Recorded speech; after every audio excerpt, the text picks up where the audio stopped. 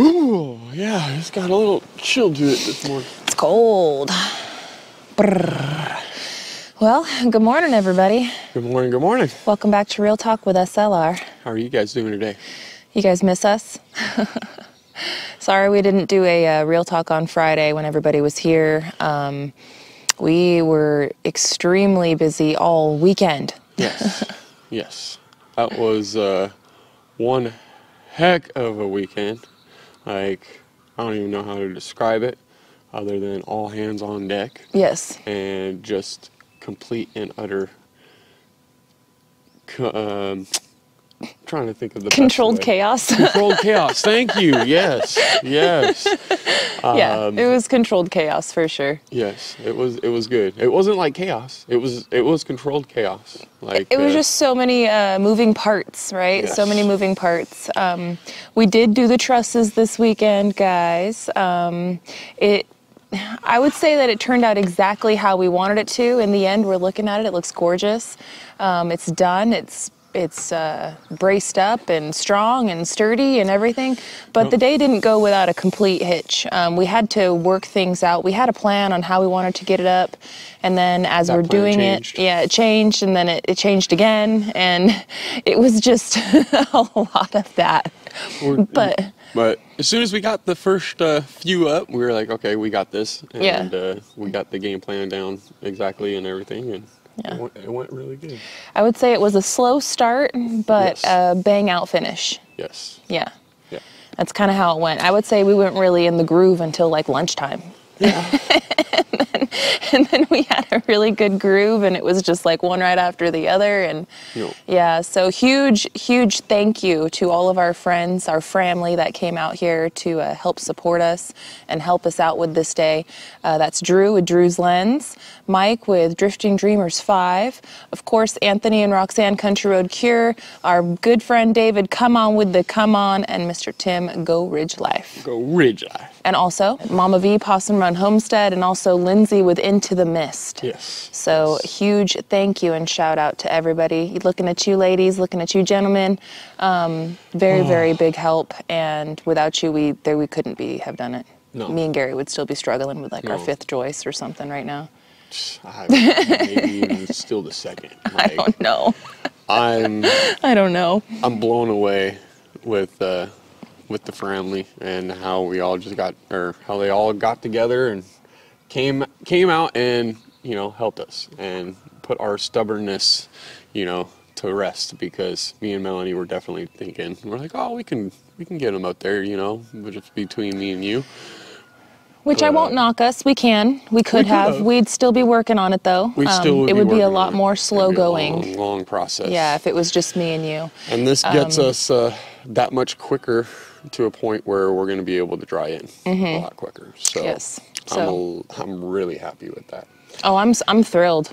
I will say it was another long day. Everybody showed up, and we got to work right away. Yeah. We started talking about the day's plans and how it was going to go, but it ended up being a very long day. Even with that many people working on it and that many hands on deck, we were still working well into the night. We had the lights going, and I gotta say, man, MVP of the Day award definitely goes to Mike with Drifting Dreamers 5. Thank you, Mike, for coming over and helping out. Thank you, everyone. Yes. But I will just say, Mike, man, from the second that he got to the property to the moment that he left, he was busting his butt. And I was up there getting things together at 6:30, and he pulled up like at 6:40. Yeah. And I was like, dude. Heck yeah. We weren't expecting you this early, but thank you, dude. So, is there anything I can do to help, like, at all? Yeah. Like, all right, here's a tape measure. I need you to go up there and mark 16 on center on all of it. Yep. Just from there to there. Yeah. And then do the other side from there to there. Because the last time that me and Gary were working on it, finishing up the back windows and that back wall, all the double top plates and everything, it was nighttime when we ended the day. Yeah. And so we couldn't get up there and do all the marking of the 16 on center. And so I guess the timeline of like videos and like real life and stuff, the last video you saw, it ended at night when we were working, right? Well, the very next day we had that rainstorm kind of come around, And so we couldn't go out there and do any more prep work. We knew that that was the last of what we were going to be able to do. That's why we worked as late as we did. And I tried setting up as much as I could here and there. Yeah. And even with Uber, it's like every time I got on Uber and started moving it around and trying to set up the boom and everything else like that, it started raining. Yeah. And I was like, you got to be kidding me right now. Like, I mean, I don't mind working in the rain, but while I'm trying to do something for rigging wise, I don't want all my rigging gear to get wet before I get it into that tight spot. And, you know, we're definitely playing whack-a-mole with the weather, friends. Definitely playing whack-a-mole. We got a bright, sunshiny day today. Yes. It's looking gorgeous. Gary's going to be getting outside and getting some work. I, unfortunately, am not going to be getting it with him today because all that footage that we took this weekend of the trusses, I have to put it all together, and I'm hoping that I can have the video finished for you guys by this evening. I know it's going to be a long day in the Matrix, like I like to call it, of editing. It's going to be a very long day of editing for me because I got myself like 5 different cameras rolling. There's hours and hours of footage that I have to review and go through and put together, but I'm hoping that by the end of tonight that I can have that video done, get it uploading, and tomorrow we can do a premiere party. Yeah. How fun would that be? That would be good. Yeah. That would be good. So that's what I'm hoping to do, and we'll post that video on Simple Life Reclaimed. I'm planning on it being a premiere party. If everything goes as planned and I can get it edited and uploaded and stuff starting tonight, and then it'll be ready to go tomorrow, I'm thinking that the premiere, what is tomorrow, Tuesday? Tomorrow's Tuesday. I'm thinking I got to look at, in the background of YouTube, we have analytics, right? And you can look at there and you can see when the most of your subscribers are online, when they're not generally online. And so that way you can get the most people able to watch it right away, like a premiere, right? Yep. So anyhow, I'm going to look on my analytics, but I'm thinking that it's like, I don't know, 5 o'clock or something in the evening. Yeah.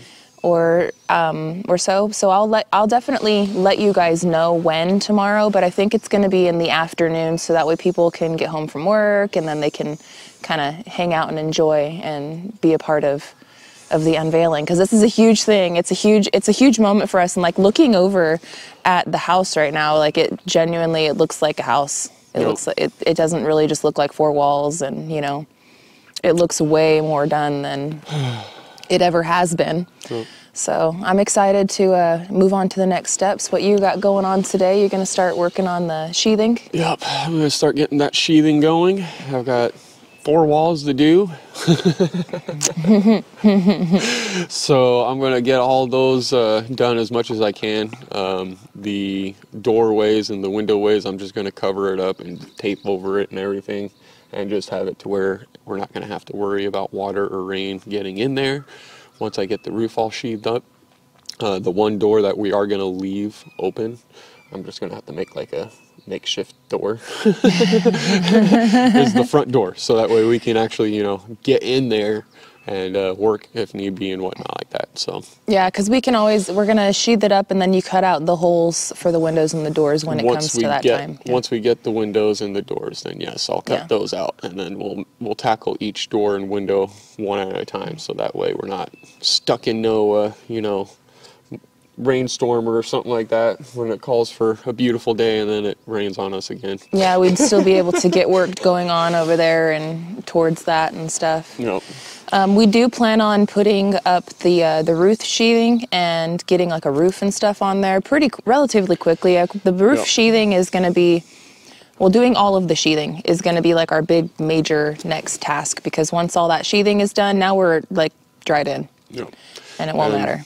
I got more bracing to do through all the rafters and everything. Like I've got the end corners or whatever really braced in and secured, and then the middle they're braced all together, but the middle is more less braced. Well, there's not as many walls and stuff connecting everything through, and well, it's that, but it's also I did the shear strength, the shear bracing on the corners, so that way the corners are all fully tightened together and everything else like that. And when we go to finish from going up one side to the other, I can actually continue moving everything how it needs to be and everything. But that gives it to where if anything happens, it's only going to be the middle, and they'll be stopped by the ends, you know. And it's a strong building, I tell you what. We had all those men up and down, and nothing was wobbling and weebling or nothing. It was very stout, very, very stout. Crawling around on those joists like crazy. It was fun. The scaffolding came in handy, though. Yes. Tell you what, and the scaffolding, we had scaffolding going on, rolling everybody around. That was probably one of our best purchases so far, yeah, one of them. Scaffoldings, because we've used them now for the blocks, or we've used them now for the actual cabin portion, and we're going to be using it a lot more for the cabin portion. Yeah. Yeah. I'm actually going to be trying to figure out, I'm probably going to have to steal your hand from it if I can't steal anybody else, but I'm going to move those scaffolding out of there, I think. Okay. For right now, just because I want to do the sheathing, and this front side, that's up there. Yeah, it's pretty up there, babe. Yeah, that's up there. So if I put that scaffolding down, and then I'll have a good surface spot to where I can walk on. And not have to worry about it too much. You know, if you really wanted to get a little tricky, and then I could stack both of them together. Yeah. And get up there even higher. Yeah. If you want to get real tricky. I don't know though. They're made to do that, though. They're made for that. Well, what I'm saying though is like if I do the bottom, right? Yeah. Then I can grab my 20-foot ladder that just goes up to 20 feet, and I can interlock it, and I can get it pretty close to it. And now that the zip board's on there, I can rest that ladder on the zip board, and I could slide a piece up and sort of, you know, interlock it where it needs to be. And yeah, I just want you to be very careful today, because I'm not going to be outside with you. Obviously, you know, if you have to do a bunch of measurements and cutting, or if you have to do any of that, that might be a good thing to do today while I'm not. So that way you're not up in the air by yourself. I want to get the corners. I want to get as much of this done as possible, and I don't blame you. I'm eager. I am eager beaver, and I want to get this done. I just worry about your safety. I know.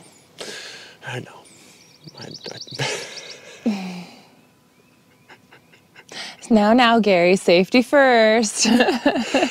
I know. Well, I don't follow the.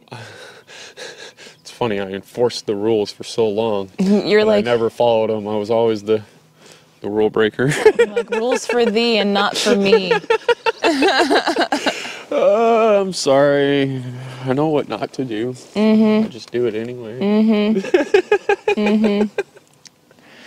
Well, you be careful up there. I know Gary's going to be monkeying around and trying to get there's no stopping this man. Once he has an idea, he kind of runs with it.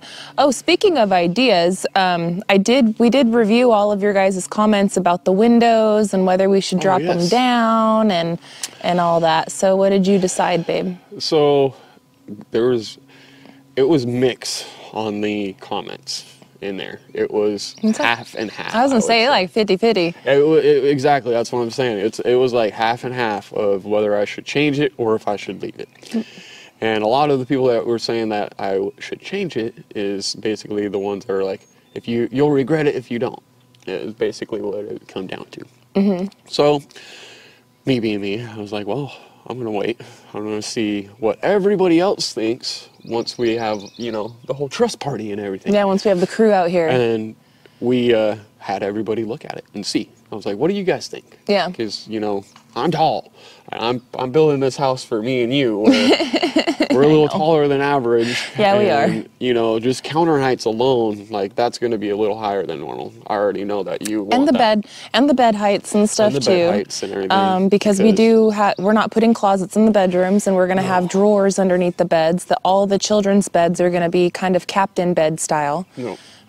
So that's that, and to consider it, right? Yeah. So I mean, all that being said, everybody is saying, you know, honestly, I'd leave them where they are. Yeah. Because of all the furniture and everything else, and then the kids are going to be able to look out the window regardless. And we did have Roxanne up there. Roxanne gets another MVP of the Day award, because not only did she get her booty over here and help us out a lot with lifting and just being a helping hand, but she made all the food. Yeah. Yeah, me and Gary, we went to the store. We bought all the food, but Roxanne prepared it all, and we all know that that is more than half of the battle.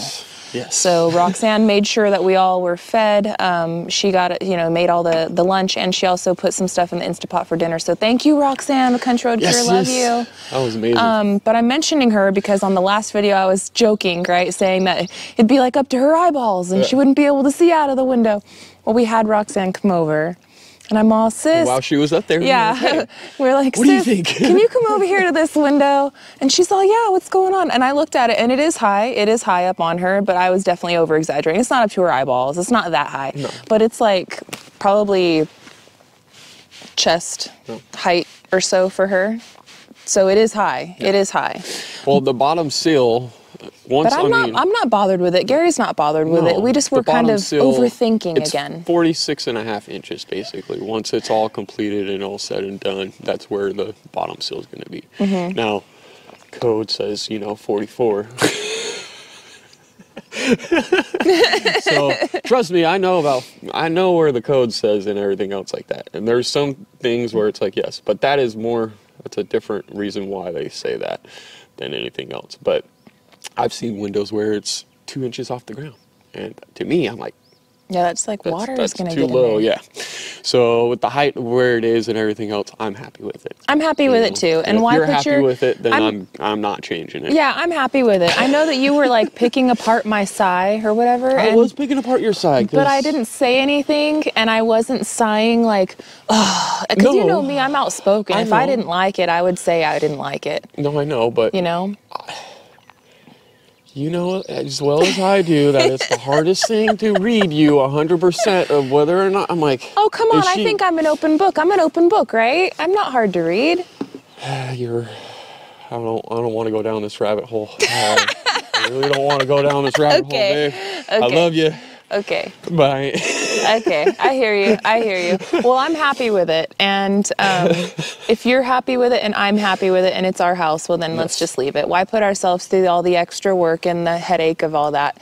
At the end of the day, you eased my comfort level of, you know, you not being happy with it. You said that, hey, everybody else is happy with it, everybody else is good with it, and you seem not bothered by it. No. And it seems to be I'm the one that's bothered by you with thinking that you were bothered by it. Yeah, whatever. You were overthinking that. You were trying.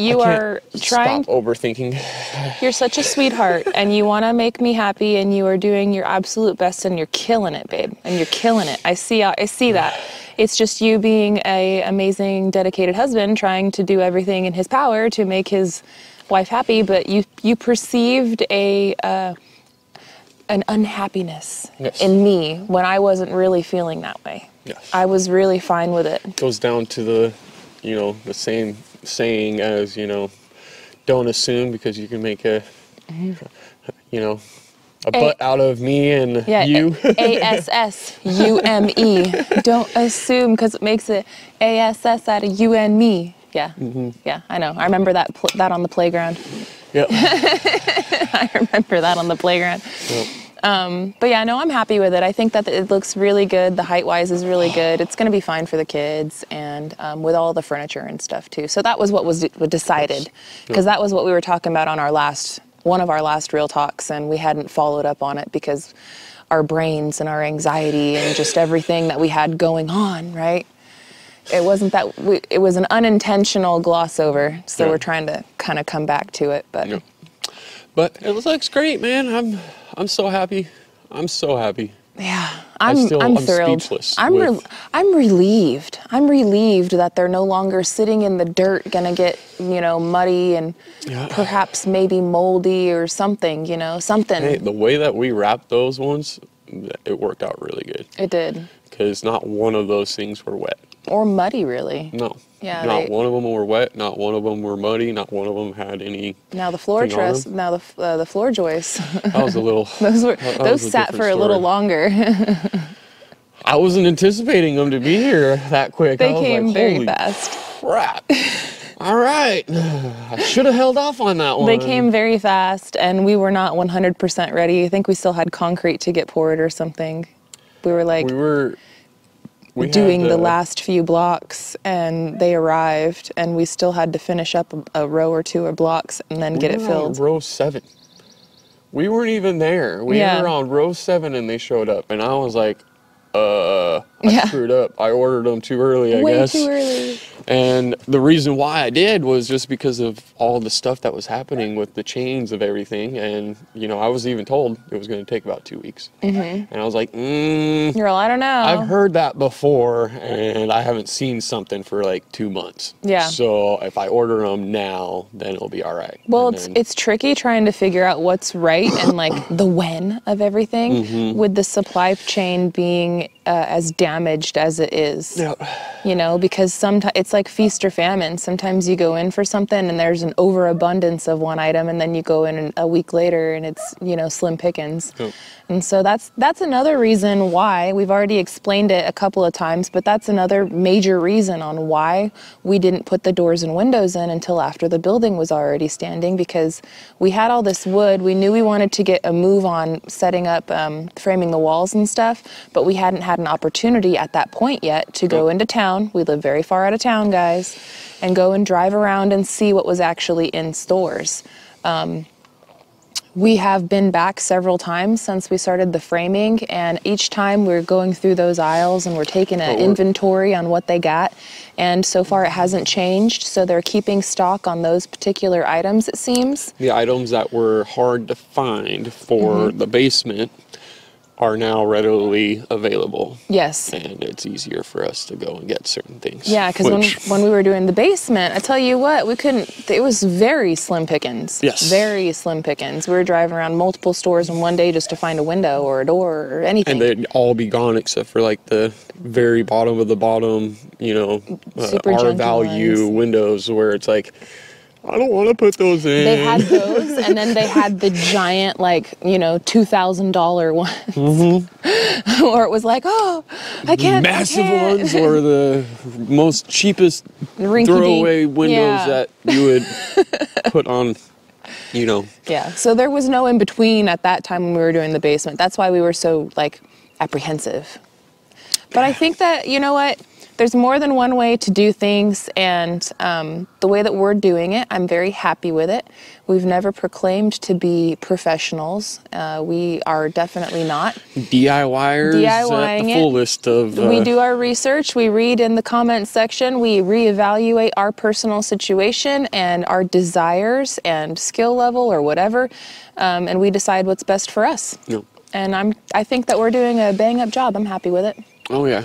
I'm super happy about it. I'm really happy with it. I still can't believe that we got those trusses up there. Yeah. I can't wait for you guys. FRAMILY. Yeah, I cannot wait to share the video with you guys. I have gotten it into Premiere Pro. I have started organizing the files and stuff, but I have not gotten into the nitty-gritty of the editing yet. So as soon as I finish this, which actually we got to wrap it up. No. Just because I know I could see Scarlett over there. We got to get going. But anyhow, I'm going to start finishing that up today. I will post a community tab update. I'm going to look at all of our analytics and stuff, and I'll figure out a time of when I'm going to premiere it. But it will definitely, for sure, be premiering tomorrow on SimpleLifeReclaimed. So stay tuned for a community tab update. Maybe we'll do a short. Maybe we'll do something. But there will be something on Simple Life today to announce when the premiere is going to be for tomorrow. So stay tuned for that. I hope that you guys can join the premiere party. It's going to be a lot of fun. And as Gary was saying, thank you so much to the FRAMILY and for everybody coming out and helping us. It was great. It was beautiful. I don't even know how to describe it other than the beauty of FRAMILY coming together to help each other out was amazing. Absolutely amazing. Amazing. And all of your guys' support in the comments, all of your guys' support that you've been lending to us and also to our community members, we really appreciate that, guys. It's definitely helps to lift the spirit up and it helps to give us a little bit more fire to go get them, right? And again, I want to say thank you to everybody that did offer their help and that was with us in spirit. Yes. We really appreciate you guys for loving on us and caring about our project and wanting the best for us. I see it, and we thank you for it. And we just love you guys. Yes. So I can't wait to share this video with you. I can't wait. I got to go and put the work in. So we're going to get off of this thing so I can jump in the matrix and make it happen. But we will be posting a premiere party tomorrow on the main channel, Simple Life Reclaimed. Keep notifications turned on. Buddy. We'll be letting you know when. We'll be back here on Real Talk with SLR with another new episode as well. We have a lot more to share with you. It was a crazy weekend. I know we mostly just talked about the trusses today, but there's plenty more that we would love to share with you guys. So I hope that you stay tuned and you check us out tomorrow for a new episode of Real Talk, and join us tomorrow for that premiere party. So until then, friends, we love y'all, and we hope you have a good one. And we'll catch you on the next one. Bye, you guys. Later, later.